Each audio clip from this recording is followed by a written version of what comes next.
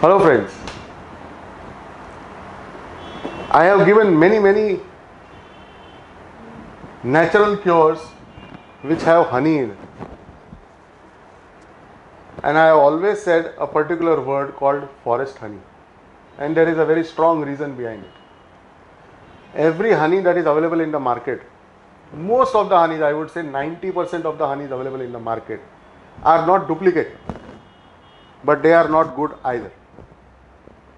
Every company is making original honey, but they are no good because they are cultivated honeys. What is the difference between forest honey and cultivated honey? Cultivated honey is wherever there is a cultivation ground, they put boxes of jaggery, holes in it, so the honeybee goes into the jaggery, eats the jaggery, goes and secretes whatever comes out on that wall, and a honeycomb is made up. They remove that and sell it in the market. Agreed. Honey is original, but what is the content which is being taken? Jaggery. With this kind of cultivated honey, which is original honey, and if you use it for therapeutic purposes, people use lime juice with honey. Unfortunately, they put on weight instead of shedding of weight.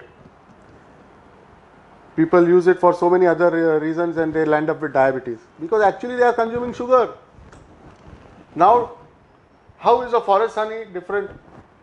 Forest honey means the honeycomb is very naturally formed on a particular tree. So, jamun ka tree, what we say, or any other tree, the honeycomb is formed over there. The honeybee goes on different flowers, eats different pollen grains, different vegetation, different soils. It goes and takes whatever it has to take, and then it secretes over there. And that secretion is very natural, very strong to give you huge health benefits. Now, the greater benefit, the greater part of forest honey is the honeycomb which is made on a particular tree has the vibration, the natural vibration of that tree, which is very important. Plus, for example, I said, jamun ka tree.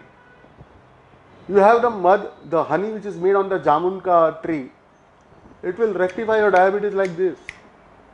So surprising, because the vibration of the tree is there. Nature's vibration is something beyond our understanding. That's the power, that is the strength, I would say, between the forest honey and the difference between the cultivated honey. Therefore, for any therapeutic use, at least see to it that you are using forest honey. For regular masti maja, you can eat the normal honey, that is fine. Thank you very much.